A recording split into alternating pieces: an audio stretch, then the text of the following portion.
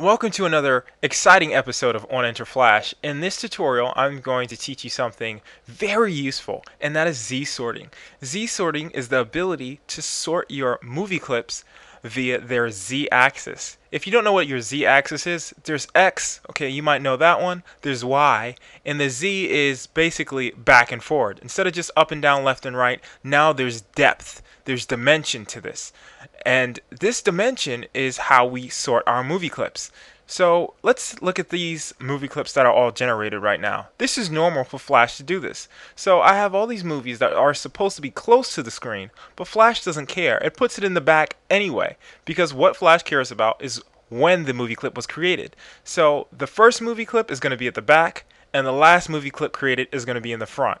So as you can see, this movie clip is really small, this box. So that means the Z-axis is way back. But Flash is saying, well, this was created before any of these ones in the back.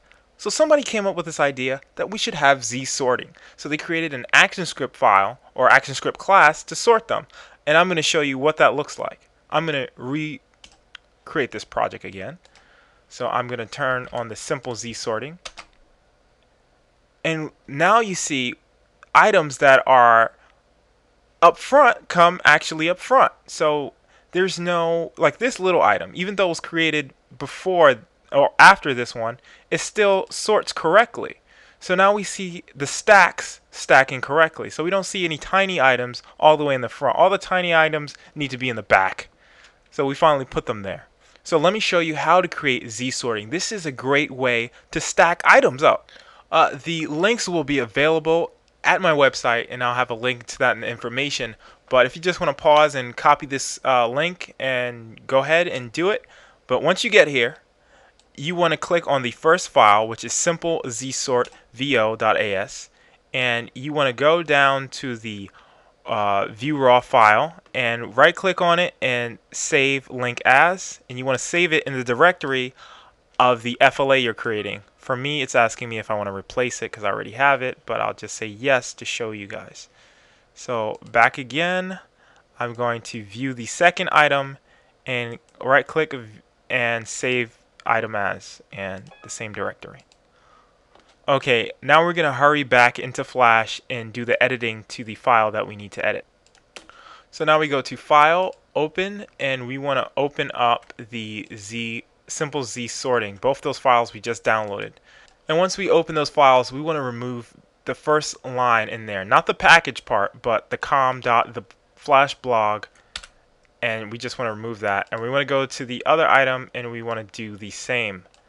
After we finish removing that, just press save on both of them, and now we can close it.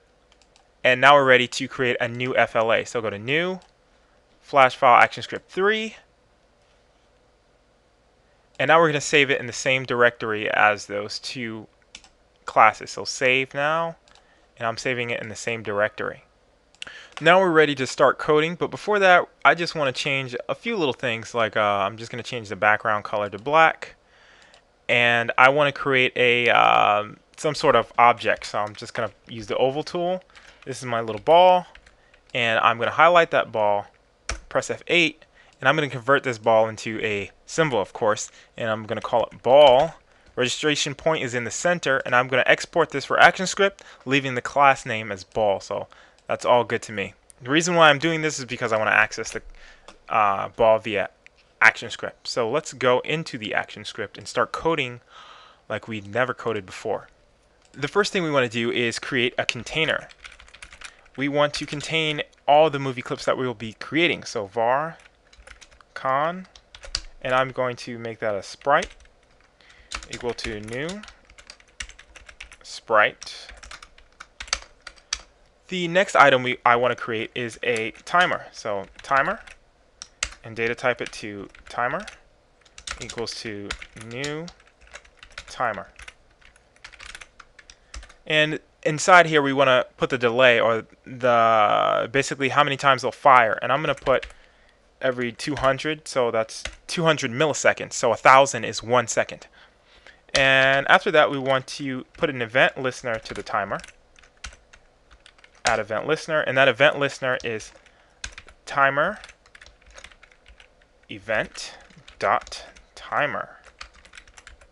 There we go. And I will call the function make. So let's create that make function. Okay.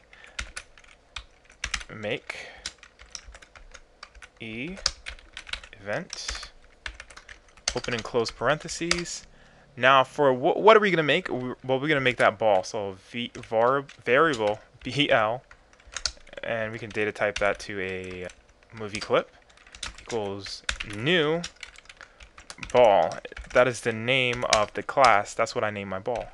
There are a few things we want to do to it, and that's BL.y is equal to math.random multiplied by my stage width, which is 400.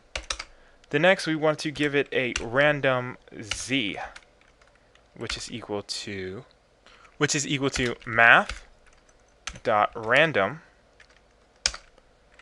and I will multiply it by the same 400 as before. So maybe even bigger than that. Why not? Why not 1,000? Oop. Okay, that looks good. So now we have our ball being created. Now we want to add the ball to the container. So con.addChild BL. Also, we want to add an event listener to ball, and I'm going to call that bl.add event, and I'm going to event enter frame, and I'm going to call that function go. Why not? So there we go. We have everything pretty much going, and I want the ball to basically move forward along the stage. So let's create that function go. So function go event. So current target is .x plus equal to 5. So it'll be moving across the screen at a rate of 5. Now that's amazing. So now we have our ball. The only thing we need to do is add the container to the stage. So add child con. Next, we need to start the timer. So timer dot start. So now the timer has started, and we basically have something going on. Let's see what's going on. All right, we have everything pretty much doing what it's supposed to do, except for the sorting. As you can see, it looks nice, but you can see that the smaller movie clips are, showing up late. Well, not late, but they're showing up on top of each other. They should be below the big, goofy-looking balls, But it's not working out like that. So they're kind of randomly above and below each other. And we're going to fix that with that class that we just imported. So let's put that into the works. So what the class is SimpleZSort. So SimpleZSorter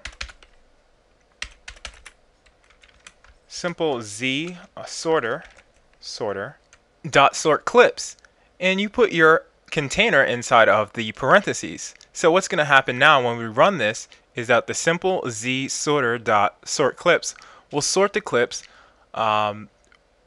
according to their z-axis. So we have them randomly generating the z. So let's try it out and see what it looks like. So we see the bigger movie clips are finally going in their right place. Now this isn't a real world application. This application is total nonsense. It looks pretty.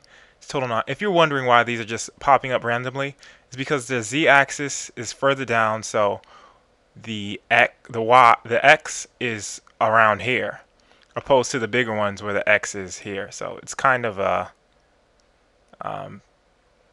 it's just basically how you're seeing it.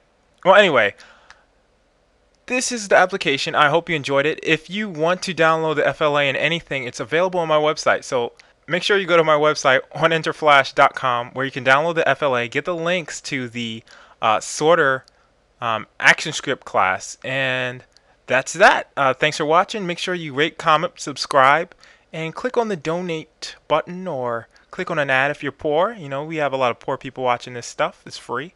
So to help on Enter Flash.